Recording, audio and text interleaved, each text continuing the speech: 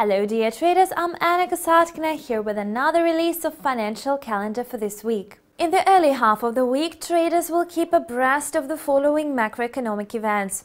Thus, the People's Republic of China is to release its May inflation report on Tuesday. According to the forecast, consumer prices have grown by 2.4%. In April, the Chinese economy witnessed a slow pace of inflation amid overall deceleration of China's GDP. Compared with the same period of the last year, the CPI rose by 1.8%, below market expectations and the target set by the government of China, which is 3.5%. According to analysts, the government has now more reasons for the policy that was applied last year. It aims at funding infrastructure development. Moreover, Switzerland will release its report on unemployment for May on Tuesday.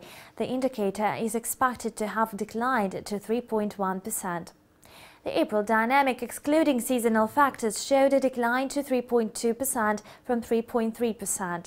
However, the seasonally adjusted indicator remained unchanged. At the end of April, the number of unemployed decreased by 5,759 to 137,087 people. Meanwhile, the Office for National Statistics in the UK is about to publish its industrial production figures for April on Tuesday. Analysts anticipate a 2.89% increase. In March, industrial production in the country topped economists' expectations. This is further evidence that the economic recovery of the United Kingdom is gaining momentum. On a monthly basis, the UK industrial output slid by 0.1% on the back of declining oil and gas production. Compared with the same period last year, the indicator increased by 2.3%. Currently, the volume of industrial production is 11.6% down from the previous peak of the UK's GDP growth in the first quarter of 2008.